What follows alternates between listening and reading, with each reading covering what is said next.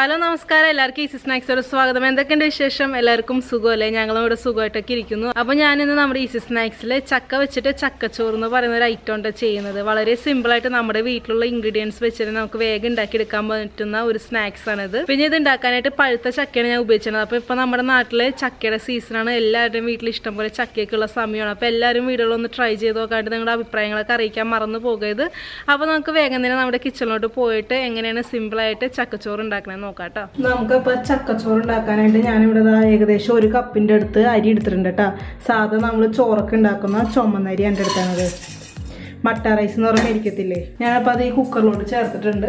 അതിലോട്ട് ഈ അരി വേവാൻ ആവശ്യത്തിന് 2 പാലാണ് ഒഴിക്കുന്നത്. തേങ്ങ പിഴിഞ്ഞെടുത്ത പാല് 2 പാല്. ഇനി ഇതിൻ്റെ കുക്കർ മൂടി വെച്ചിട്ട് ഒരു വിസിൽ അടുപ്പിച്ചെടുക്കണം കേട്ടോ. ഒരു വിസിലടിച്ച് നമുക്ക് ഈ അരി ഒന്ന് വേവിച്ചെടുക്കാം. ഇതിപ്പോൾ ഞാൻ എടുത്തിരുന്നത് റേഷൻ കടയിൽ നിന്ന് കിട്ടുന്ന ചുമന്നരിയാണ് കേട്ടോ. നിങ്ങൾക്ക് മട്ട റൈസ് കൊണ്ടെടുക്കാം, വൈറ്റ് റൈസ് കൊണ്ടെടുക്കാം, പക്ഷേ ചുമന്നരിയാണ് ഏറ്റവും നല്ലത് കേട്ടോ.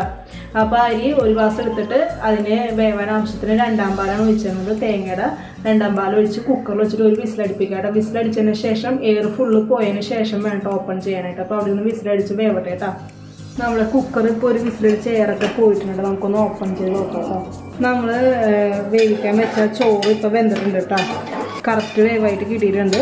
ഇതിലോട്ട് ഒരു 3-4 ഏലക്കായ ചതച്ചിട്ട് കൊടുക്കാം കേട്ടോ. നമ്മുടെ ഈ വേവിച്ച ചോറിലോട്ട് ഏകദേശം 1 കപ്പ് അരിയല്ലേ എടുത്തത്. അപ്പോൾ നമുക്ക് അതിലോട്ട് 1 കപ്പ് ചക്ക അരിഞ്ഞ് വെച്ചതാണ് കേട്ടോ. അരിഞ്ഞ് വെച്ച ചക്ക കഷ്ണങ്ങൾ ചേർത്ത് കൊടുക്കാം.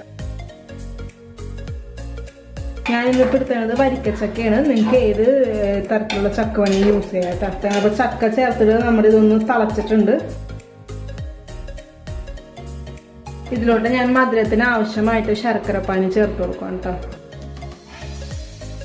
നമുക്ക് എന്തോരം മധുരം ആവശ്യമുണ്ട് അതിനനുസരിച്ച് ശർക്കരപ്പാനി ചേർത്ത് കൊടുക്കാം കേട്ടോ.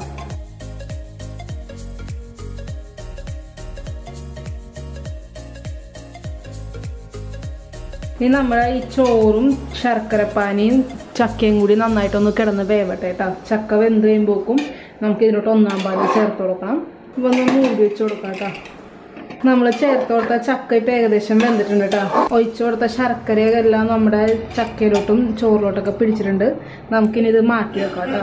ഞാനിവിടെ പാൻ വെച്ച് കൊടുത്തിട്ടുണ്ട്. അപ്പോൾ പാൻ ചൂടായിട്ട് നമുക്ക് അതിലോട്ട് ഒരു 2 ടേബിൾ സ്പൂൺ നെയ്യ് ചേർത്ത് കൊടുക്കാം കേട്ടോ. നെയ്യ് ചൂടാക്കി കഴിയുമ്പോൾ ഇതിലോട്ട് കുറച്ച് കാഷ്യൂനട്ട് ചേർത്ത് കൊടുക്കാം.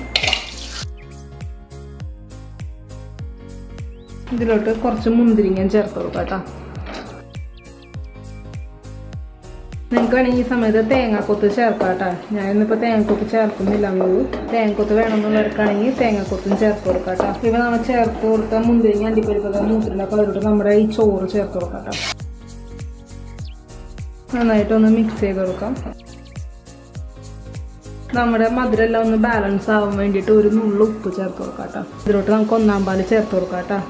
എടുത്ത് വെച്ചിരിക്കുന്ന 4 ഗ്ലാസ് 1 പാൽ. ഇത് നന്നായിട്ടൊന്ന് മിക്സ് ചെയ്യണം. നമ്മുടെ ചക്കച്ചോറ് റെഡി ആയിട്ടുണ്ട്. തിളയ്ക്കൊന്നും വേണ്ട കേട്ടോ. 1 പാൽ വെച്ച് തിളച്ച് കഴിഞ്ഞിട്ടുണ്ടെങ്കിൽ ശരിയാകത്തില്ല. അപ്പോൾ തിളയ്ക്കുന്നതിന് മുമ്പേ നമുക്ക് ഗ്യാസ് ഓഫ് ചെയ്യാം കേട്ടോ. ചക്കച്ചോറ് അപ്പോൾ റെഡി ആയിട്ടുണ്ട്. ഈ ഒരു കൺസിസ്റ്റൻസിൽ വേണം കേട്ടോ ചോറ് ഇരിക്കാനായിട്ട്. കുറച്ച് നേരം കഴിയുമ്പോൾ ഇതൊന്നും കൂടി ഒന്ന് കട്ടയാകും. അപ്പോൾ നിങ്ങൾ ഈ ഒരു കൺസിസ്റ്റൻസിൽ എടുത്താൽ മതി. അപ്പോൾ എല്ലാവരും വീഡിയോകളൊന്ന് ട്രൈ ചെയ്ത് നോക്കുക. എന്നിട്ട് നിങ്ങളുടെ അഭിപ്രായങ്ങളൊക്കെ അറിയിക്കാൻ മറന്നു പോകരുത്. അപ്പോൾ നമുക്ക് ഇതേപോലത്തെ അടിപൊളി റെസിപ്പി ആയിട്ട് വീണ്ടും കാണുന്നവരെയും സ്റ്റേ ഹെൽത്തി. ബൈ.